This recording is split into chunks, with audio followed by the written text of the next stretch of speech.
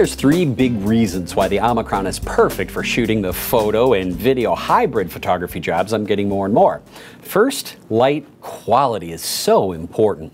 Coming from a commercial photo background, we always present our clients with premium quality images that start with premium quality light. One reason we're attracted to the Omicron is that quality.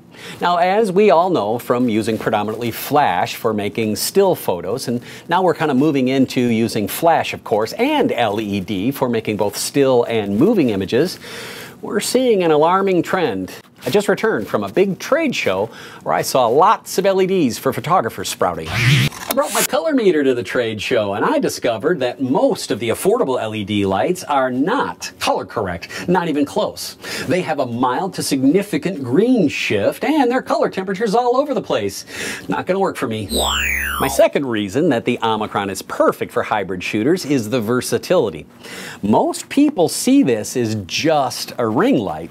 No, this is a sturdy, small, lightweight LED hybrid light that I use as a ring light, of course, and I use it as a fill light, but I also use it inside a soft box. It has plenty of power inside that box to become a main light, and the adjustable color temperature of the Omicron 4 allows me to dial in that soft box to the exact color temperature I want. Most people take advantage of the small size and mount this up on a stand and use it as a background light. You can easily hide this behind a little kid to light up the biggest wall you can think of for your shot. When we take a closer look at some of those cheapy LEDs with a color meter, we find out that that green shift in those LEDs is very apparent. And the fact that the color temperature's all over the place doesn't help much too. Well, Quantum calls it chromatically correct, and that means that they really have balanced out the color so that we have really good balance between the magenta green section as well as color temperature control.